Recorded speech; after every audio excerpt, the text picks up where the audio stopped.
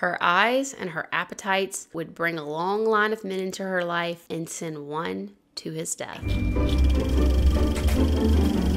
Hey y'all, I'm Christina and you're listening to History and Hearsay. As with many stories that are 100 or more years old, when you research this particular story, you're going to find some conflicting details. In today's episode, I'll be telling the details that are the most widely accepted, but I will also be mentioning a few times when there are multiple different versions of the story, whenever I think they're relevant to actually understanding the overall story. Born in 1880, Walburga Horschel, who went by Dolly, was a German immigrant who grew up on a poor Midwestern farm in the United States. When she was 17, she got a job at an apron factory. Dolly was said to have a sunny personality. She was super charismatic, and it's said that everyone at the factory loved Dolly. Fred Oesterreich was the owner of this very successful apron factory, which was in Milwaukee, and as such, he was a very wealthy man. Dolly must have caught Fred's eye because the two were soon married. Now, while Dolly was charismatic, Fred was said to have had a very gruff manner about him, but it sounds as though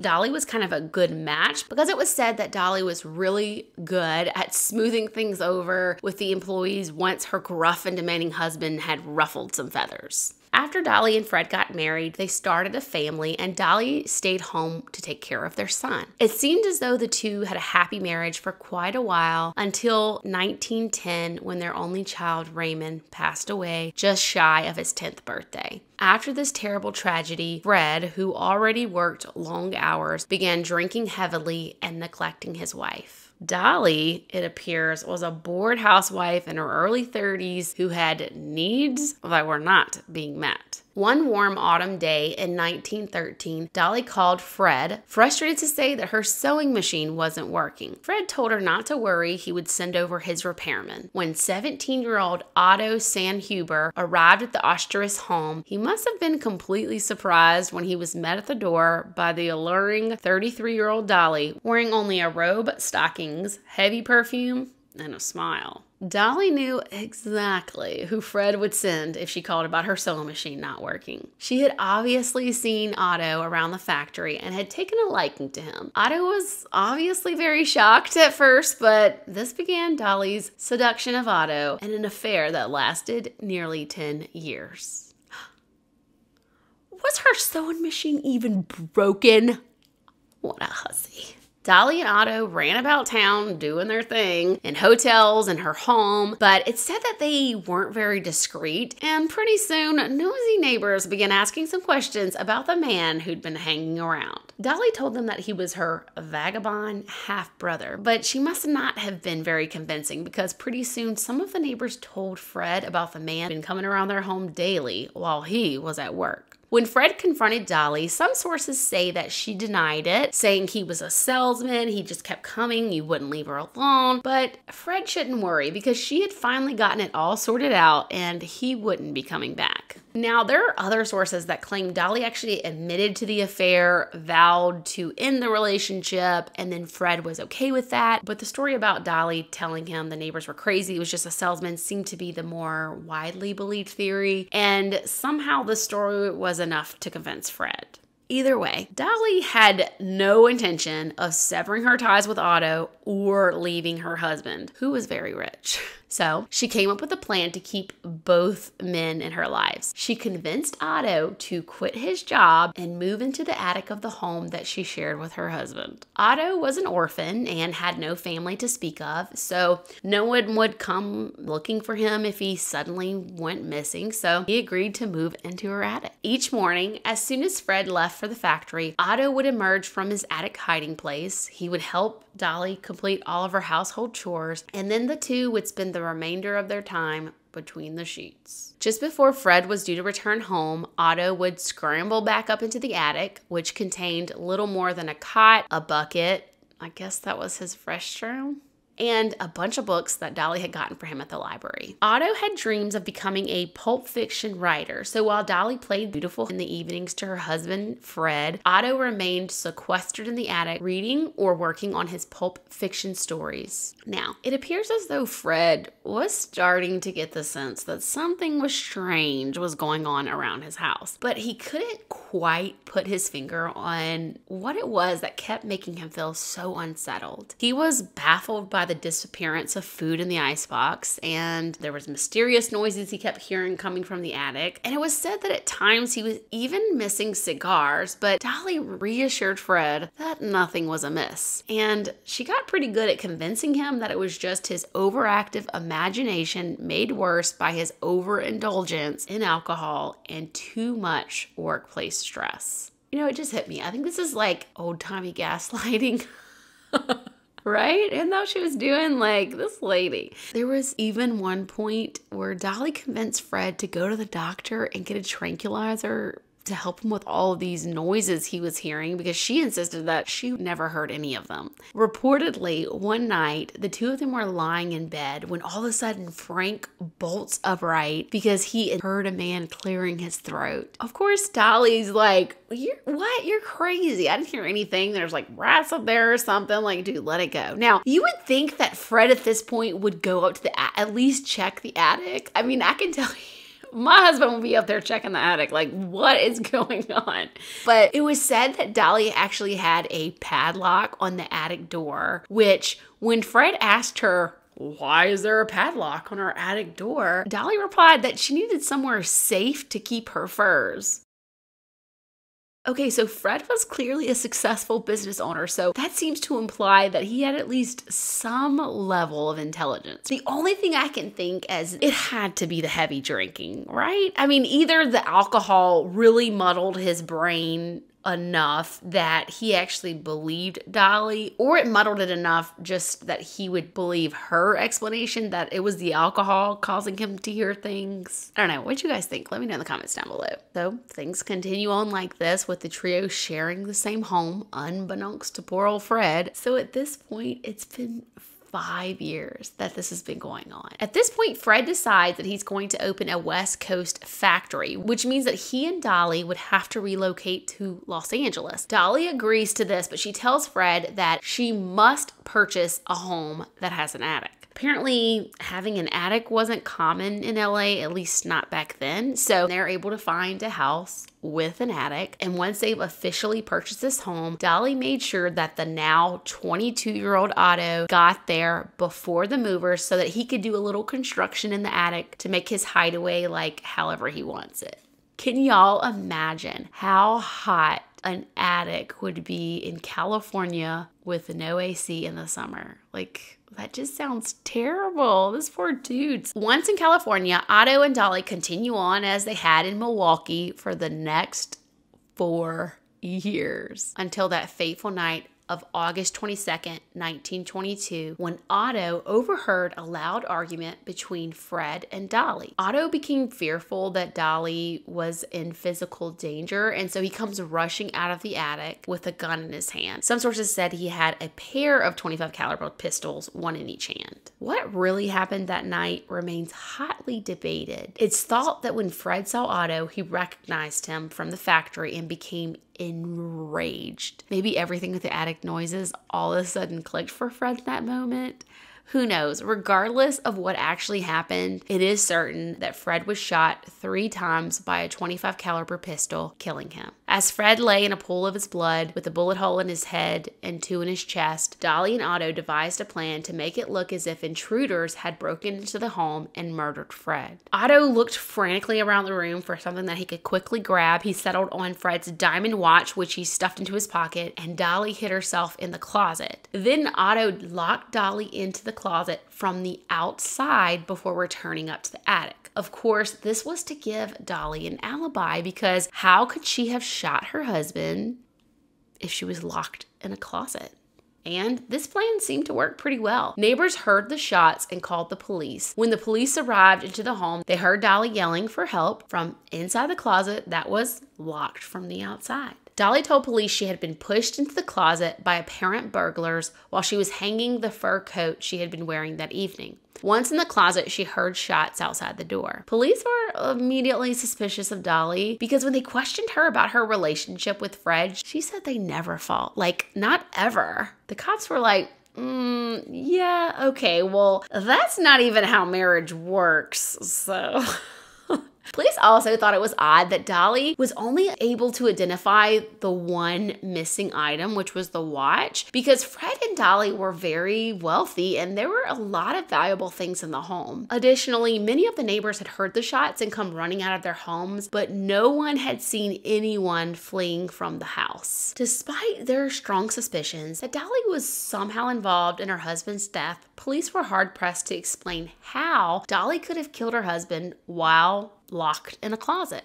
At this point, police really didn't have anything, and so no arrests were made. Now that Dolly was a widow, she used some of the proceeds from her husband's estate to buy herself another house. So, okay, great news for Otto. He gets to move downstairs now, right? Wrong. Dolly bought another house with an attic and moved Otto into the attic again. During all of his time in the attic while writing under a pen name, Otto had managed to get a few pulp fiction stories published. And with this money, plus a few nickels and dimes here and there that he got from Dolly, he was able to purchase a typewriter to keep his writing. All while Dolly managed to get herself a new downstairs lover, a lawyer by the name of Herman S. Shapiro. But like Dolly's first husband, Herman spent long hours away due to his profession. So Dolly found herself with an opening for another downstairs lover to keep this whole thing going. Enter Roy Klum. While Sherman was away, Dolly would carry on with Roy, though some speculate that she was mainly using Roy to help her get rid of the guns that were used to shoot Fred. Dolly persuaded him to ditch the guns, saying that she had this gun and it resembled the burglar's gun that was used to kill her husband, and so she didn't want to get in trouble or have anyone think anything, of her, and so Roy, of course, agrees. You guys, this lady... What magic did she have? I just don't, I'm not trying to be ugly, but where is the magic? I'm not seeing it. Some people just have some kind of spark and people will do anything for them. Like, have y'all seen that where you're like, some people you look at them and you're like, yeah, I can see it. Other people you're like, what is going on here? What am I missing?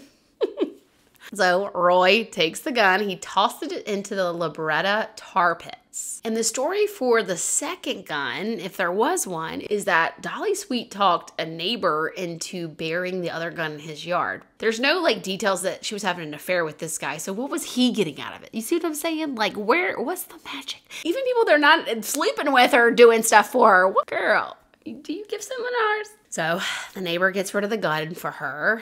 But once Dolly was finished with Roy and decided to break up with him, he decided that he was going to go to the police with his story. She must have ticked him off. Now, sources kind of differ as to whether the police were actually able to recover the .25 caliber pistol from the tar pits, but the author of the book, The Attic Lover, wrote that they dragged these tar pits in vain, and finding the gun in the tar pits after all that time does seem almost impossible. But according to the Los Angeles Times, the police did find the gun. They reported that on July 12th, 1923, 11 months after the murder, police found the gun near the oozing tar. Some people still do speculate if the police had the gun or if the police actually just said they had the gun to try to get a confession out of Dolly or something, since they were so suspicious of her. And I guess if the police said that, then that could be why the newspaper reported it, even if they didn't have the gun. I feel like they would have had to have some kind of gun to arrest her. I don't know. Maybe the rules were different back in 1923. Regardless, the story goes that once the neighbor heard the news of the first gun, he then digs up the second gun out of his backyard and he turns that over to police. So on July 12th, 1923, Dolly was finally arrested. And with Dolly in jail, Otto was left all alone in the attic to fend for himself. So Dolly obviously is getting really worried about him. She knows that Otto's not supposed to come down from the attic, and he was apparently very obedient.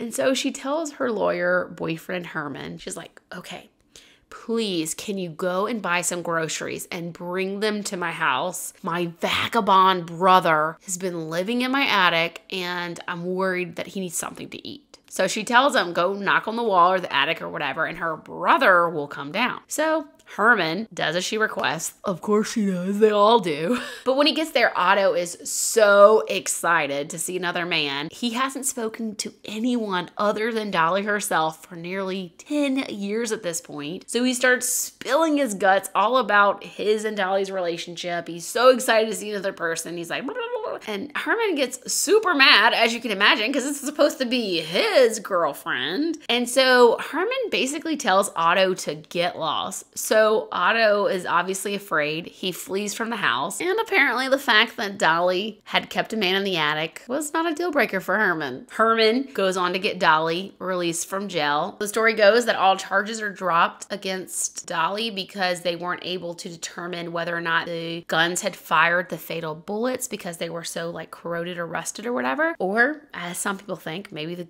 cops never had the guns to begin with.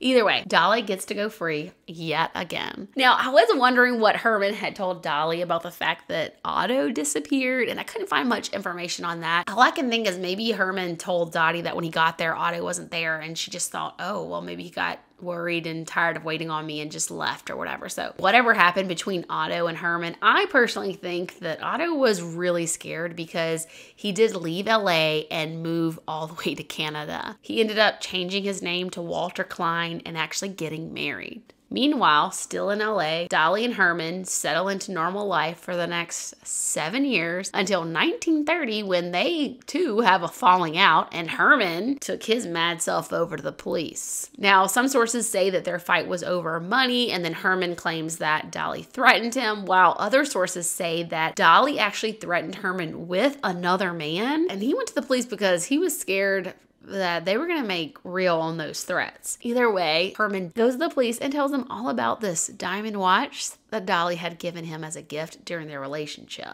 The same diamond watch that had been the only item stolen during the supposed home invasion that led to Fred's death. Herman, as you remember, had served as Dolly's attorney, so he immediately recognized the watch and confronted Dolly about it. But he claims she said that she just found it in the cushions a few weeks later and never even thought about turning it into the police because she didn't think it was important.